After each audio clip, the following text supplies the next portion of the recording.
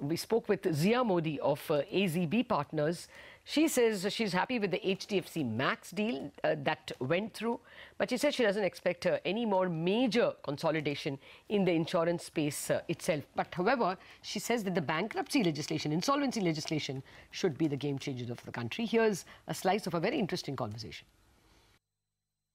Upcoming in the next 6 months to 1 year, do you expect more large-scale merger to the tune of HDFC Max or, for instance, Aditya Birla, Grasim and Finance? Well, we didn't do the Aditya Birla one, but we did do the Max one. I think there will still be some mega deals out there, but not as many as I would like.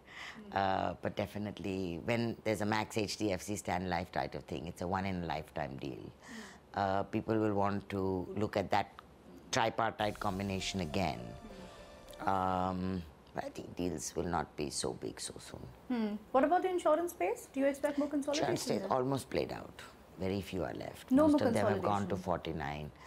I'm not sure there'll be significant consolidation because everything's looking valuable now. You know, after the Max and HDFC deal, there were a lot of questions about the non-compete. What would you justify or what would you tell the minority shareholders on the non-compete fee aspect? Well, we were for Analjit Singh, so I'm not commenting on the non-compete. I'm glad it got passed. Okay, fair enough.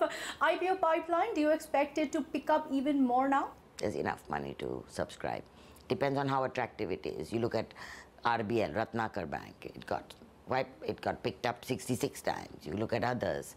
So it depends on the quality of the asset. But I think there's appetite.